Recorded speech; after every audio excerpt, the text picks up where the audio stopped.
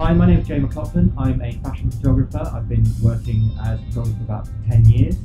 I'm also an Olympus ambassador, and I've been working with Olympus for around 4 years on various projects. I do a lot of work with them using the Olympus pen range, and I'm going to be talking about the Olympus Pen E PL9. The E PL9 is a really great camera. It's a compact micro four thirds interchangeable lens camera. It's mostly aimed at amateur photographers or bloggers and vloggers and those people that want to take their photography up one level from using their phone. One of the best reasons for using this camera if you're blogging or vlogging is the fact that you've got Wi-Fi and now Bluetooth on the E PL9 built into the camera, which means after you've taken your photos you can send them wirelessly to your phone, which means you don't need to have a laptop with you all the time.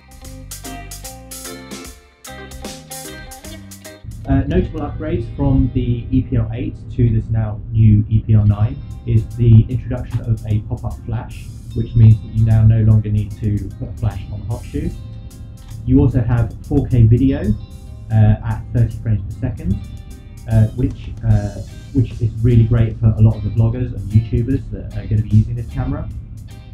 You've got the AP mode, or advanced photo mode, which has lots of creative features such as live composite, live time and multiple exposure, which enables you to do lots of creative photography without having to do all the manual mathematics of exposure. You've got the 5-axis image stabilizer and image processor from the EM5 Mark II, which is a notable upgrade from the previous model. There's also a few more art filters such as bleach bypass, which gives a really nice Instagram look, and it also has a couple of different variations of some of the filters which give like a high version and a low version to give you more creative freedom. One of the popular features on the Olympus E PL8 and 9 is the flip down screen, which enables you when you're vlogging handheld to have the camera positioned slightly higher, which actually gives a much nicer look at handheld vlogging. One of the best things about the Olympus pen range is you have access to the expansive range of Olympus lenses. The kit lens is actually a pancake zoom, which means that you get the small form factor, which makes it great for travelling.